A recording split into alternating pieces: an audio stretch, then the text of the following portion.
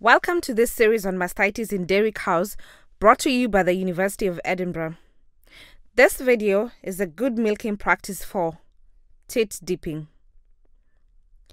Mastitis is the infection of the milk-producing gland, the udder. Bacteria invade the teat end via the teat canal and cause an infection. Mastitis is a fight between bacteria invading the udder and the cow fighting the infection.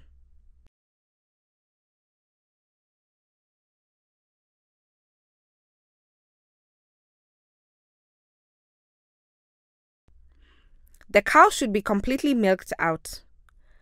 After milking the cow, the teat canal is open to let milk out.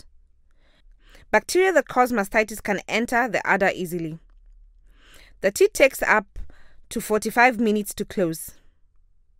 Post-milking teat dipping can help prevent infections by killing the bacteria on the teat end.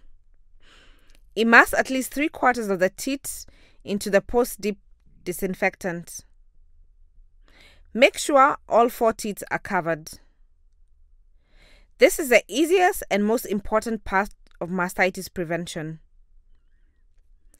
Teat dipping after milking reduces the number of bacteria on the teat ends when the teat end is open, and bacteria are more likely to be able to enter.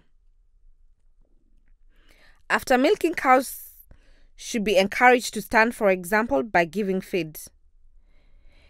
If cows lie down after milking and the open teat is in contact with the ground or manure, bacteria can more easily invade the teat end.